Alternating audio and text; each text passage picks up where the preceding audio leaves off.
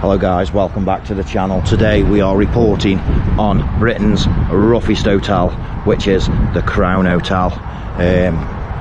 Now this hotel is open to the public. This hotel has in the past housed illegal migrants. I'm not sure if there's any left there, but it also is being used to house undesirables. So we're just gonna have a look round. There is a ambulance outside, so I don't want to sort of get anything like that on camera. But yeah, this is the hotel just here. We'll just have a quick look. I'm not going to go in too far, but yeah, that's inside. Now, hi mate, you alright? So I'm not going to go in too much. I will get some better shots of the building because I'm going to go up on the train line, see if I can get some better shots of the building. Now if you head to TripAdvisor, you will see the reviews on here, and I will link the review page to TripAdvisor within this video, and they are terrible, and I mean absolutely terrible. But it's a big place, so basically they're housing smackheads. That's what they're doing, and obviously us taxpayers pay for that too. Well, this is the back way. We're going to read, just while we're here, we're going to read some of these reviews out. Just two quick reviews. Okay, first one, absolutely disgusting. This so-called hotel is never 2-star, more like -1. At the moment houses homeless people that are asleep all day and awake all night. Do not book. It has broken windows, smashed furniture, fires in the rooms, people always hanging around the front door, and the picture must have been taken years ago, as it definitely doesn't look like that now. That's one. And these were from this year, guys. And this one is March 24. Bad manager and staff. This is the worst hotel I've seen in my life. It is with a very sad heart I write to register my ill treatment at Crown Hotel. The manager and staff are called Calla, don't know what that means, are not professional and discharging their duties. First I was given a room I didn't like. They forced me to stay in the room, and the manager insisted it's okay for her, so it is for me. Imagine such when I am not your kid, that you can control any direction of your choice. Does that make sense?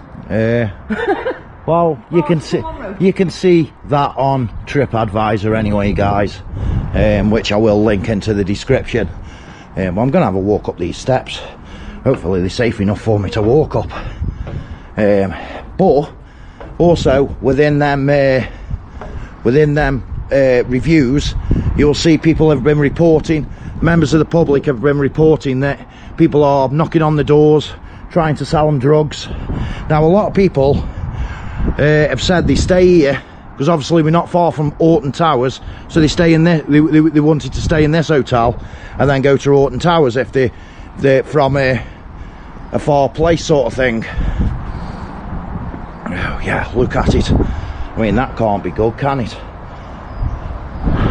It looks absolutely horrible, doesn't it, guys? Yeah, so like I said, they have housed illegal immigrants here. In the past, I'm not sure if there's any left. It's still here, whether they've been moved on. But yeah, that's a definite that they have housed migrants here, and it's open to the public now. And yes, you can book a room here. I wouldn't, but you can. Obviously they house undesirable drug addicts here as well, which is at cost to the taxpayers' money. I'm not saying they shouldn't be housed.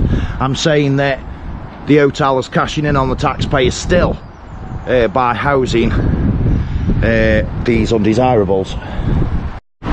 So here we are again, guys, walking towards the entrance again. I'm going to try and get up on them by the train tracks just up there, and yeah, there's a member of staff just walked past there. Yeah, so I'm going to try and get up just on them train tracks there and see if I can get a good view of this hotel, give you a good looking at what the size is like. We have got some homeless people that are pitching up on the grass, maybe they have been kicked out of the hotel because they are the ones that are selling the drugs. I don't know, maybe I'm just speculating. But yeah, let's see if we can get a better view. So we're just here, guys, and I'm just having a look at this fly tipping here. More fly tipping. It's everywhere in Stoke, isn't it? So here we are on the other camera, guys, and that gives you a good indication of how big the hotel is. So there's quite a few people being housed in there, not migrants but undesirables.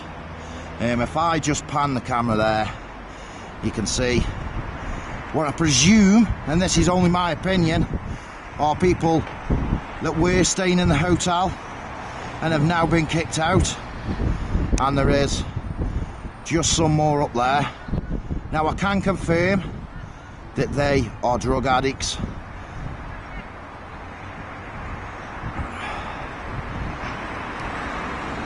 There you go, you can obviously, well, you can tell really, but at least they've got a tent. They've got more, well, they haven't got as much as what they offer the migrants, but that just shows you that our system is massively underfunded for people like them, and underfunded with drug rehab programs and stuff, because they're more interested in housing the migrants. But there's the hotel anyway. Obviously, if it's full of drug addicts, they've probably got a keeler in there, they've probably got someone who's overdosed. There's the entrance that we went into. But it's a very, very big historical hotel.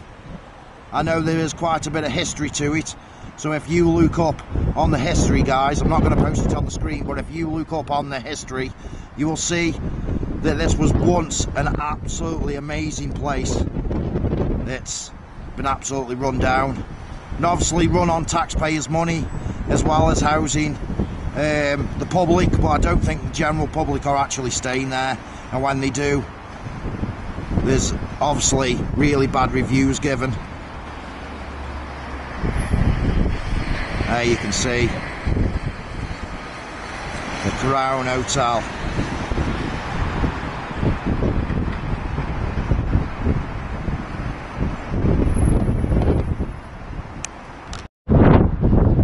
So we've just taken some shots from this angle here, guys, which is just on the platform in Longton. There's the hotel just there. I think I'm going to leave this one here. If you have enjoyed that video, do give it a thumbs up, and I will see you on the next one.